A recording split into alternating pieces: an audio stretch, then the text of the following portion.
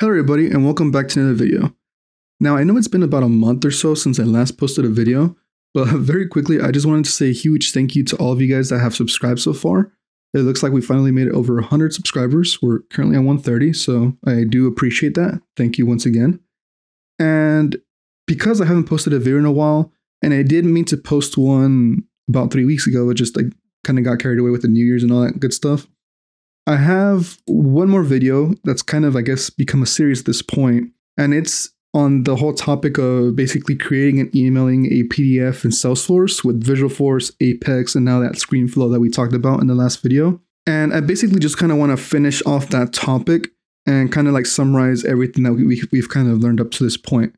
I think in this video, I talked about that it might be possible to make our solution a little bit better by using something that was called an invocable variable. So I think I'll walk through all the code that I wrote for that and all the changes I made. And I don't remember exactly the code that I wrote here and the code that I have now, like what the differences were. So I'll kind of just like walk through everything that I have as a final solution instead of like creating the code, as we're going. So I hope that's all right. All right, let's jump into it. For those that might not be too familiar with the previous video, and I'll link it down in the description box below if you are interested. But essentially what we did is we created a flow. As you can see here, we're on an account record, and we created a visual flow, or a screen flow rather, that will take an email as an input and a optional message. And basically it'll take whatever is in this message box and it'll add it to our Visualforce page, which gets rendered as a PDF. And that PDF itself gets sent to some email that you indicated right here. That's basically what was in the past video. And what we had talked about doing was finding a more efficient way of getting these, or rather getting this message variable that the user inputs here into the backend, or basically the Visualforce and the Apex code. So just kind of to walk through it, I created a brand new flow. I believe I called it test invoke variable. And as you can see here, just to kind of go through it real quick, we have a screen element, which if we click into, you see here we have our email input and our optional message input as well, which then leads to a decision. And basically the decision is if the value of the email input is not blank or not null, then it goes into this other thing right here. And this looks a lot, I guess, quite a bit different than what we previously had. If we jump into our code, which again, we're using Visual Studio Code to do so, and feel free to watch the previous video if you're not sure how to get this set up. You'll see here, we still have our invocable method, so that itself hasn't changed. You see here, we're still creating a page reference to that Visualforce page right here. We're still passing in some input, or some parameters, but you'll see here, I'm doing something a little bit different, which I'll kind of get to. And you'll see here that our argument is now quite a bit different as well. Before it was a list of strings, and now we're getting in this list of PDF args, which I'll go over in a bit. But you might recall if you saw the previous video that in our constructor is where we actually did all our SQL queries to get the information about the account, the information about our opportunities that we won and the ones that we lost. But you'll see here that now we're not doing that. And that is because I figured if we're going to be using this concept of, if I open this up right here, you'll see here we're using this concept of invocable variables. Well, I figured maybe we can save ourselves those SQL queries and we can do them on the screen flow side. And if we jump back into the flow, you'll see that's basically what these little elements are doing. So you'll see here, if the decision actually passes through because the email input was valid, we're getting the records. And right here, what we're getting records where the stage name is equal to closed won. And we're getting the records where the stage name is equal to closed lost. And lastly, we're also getting the account record of the one that we're basically interested in generating this PDF for. So you'll see here that I'm getting all this information, the name, billing street, billing city, billing state, and so on and so forth. So basically by doing it in the front end, we no longer have to worry about doing the SQL query in the Apex code side of things. So, I mean, it's not really necessary to have moved the code over, but I kind of just want to show you guys that it is possible to do so. And we can actually indeed pass in this information that we're querying in this screen flow back into the Visualforce page. So with that, one thing that we do kind of have to do a bit differently is if we click into the Apex action here, you'll see here, before we were passing in a collection variable. And in a nutshell, what a collection variable was, it was basically like a list of strings, or a list of a primitive, which probably was just a string. And that's what we did in the previous video. But instead of doing that, what I did now is we're passing in each variable that we got as a separate variable, essentially. As you can see here, we have for account, we're getting the account details, for email, the email value, so on and so forth. And instead of what we did, if we go back into the code and we scroll down, we'll see here that inside of our invoice PDF controller class, we have an inner class. And this inner class, all it contains are variables that are public, and they're all strings or strings account. You'll see here we have a bunch of different variable types. So strings, accounts, list. So it's not really limited, but you'll see here we have an annotation above it. And this annotation basically lets our Screen Flow know that this class that we're referencing, or rather, yeah, this class that we're referencing has some variables that should be available to the Screen Flow itself. So what I did, I created a variable for each of the things that I care about having in the Visualforce page, and I just left it at that. So basically, we're just declaring the variables. We're not initializing them because that's not the job of this class. But once we have this inner class taken care of and it's been created, what we want to do is in our generate PDF, which is the invocable method that's actually going to be utilized in the Screen Flow, we want to say that we're going to receive a list of those PDF args.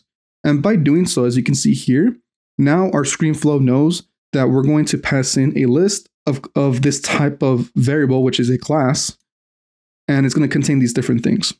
And the Screen Flow is smart enough to know that we're going to have an email, a record ID, a message account, win op list, and not win op list.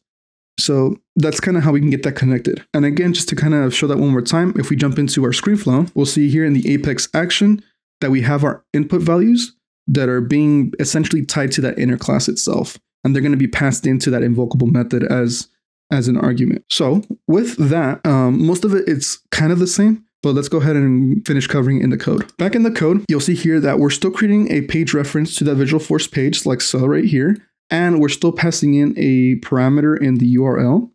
You'll notice here, though, I did something a bit different. And instead of just passing in like the raw string as a parameter, I decided to serialize this list of this type of class that we received. And what this kind of lets me do is something pretty neat.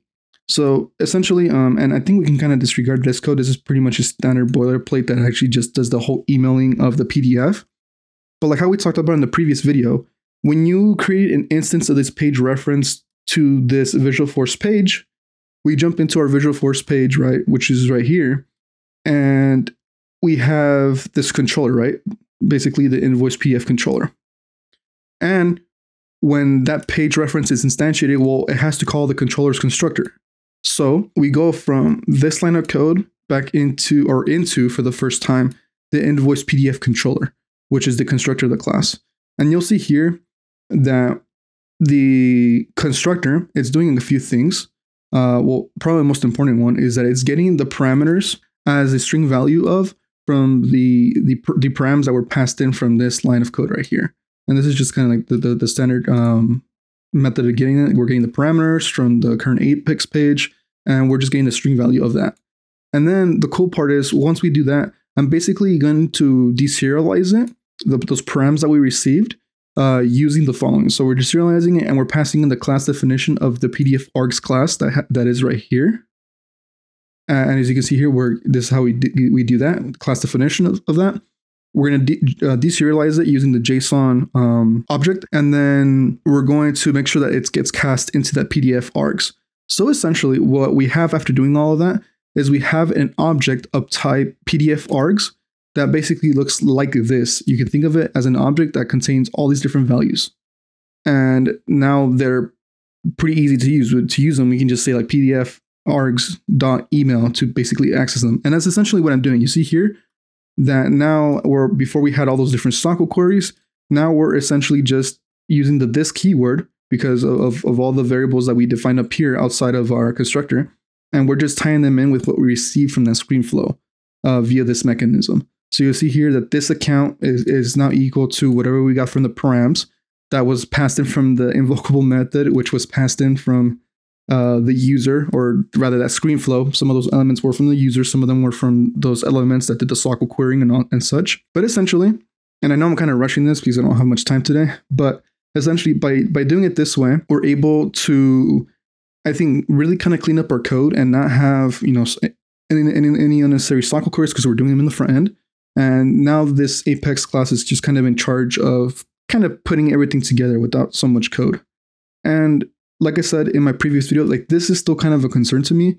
And again, I don't remember if there is or isn't a limit of how many characters you can have in a URL parameter, but I've tested it so far with all of this data, and it was still able to propagate and get that Visualforce page rendered as a PDF properly. So putting all that together, and like I said, if you haven't seen the previous video, you should, because it's kind of like I'm going with the assumption that you've seen the previous video. So if you haven't, a lot of this probably won't make sense.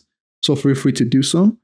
But once we have all this together, everything is pretty much going to look the same. If we jump into our account record, like this right here, let's go give this a message and we'll say, hey now, like that. And then this one, I'll use the same email we've been using, the lads podcast 42@gmail.com, like that. And then we'll click on email invoice right here. And you'll see after a few seconds, we don't really have a message that's a success, but it looks like it went through just fine.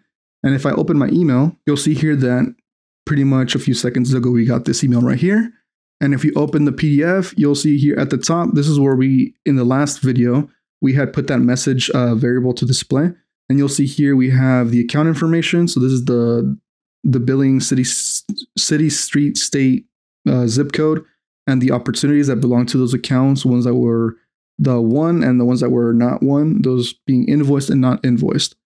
So just a very quick video kind of explaining and hopefully trying to wrap up everything that we kind of learned in the past. And I'm kind of making this video just because I myself didn't really know about invocable variables that we kind of went through. So this is kind of cool.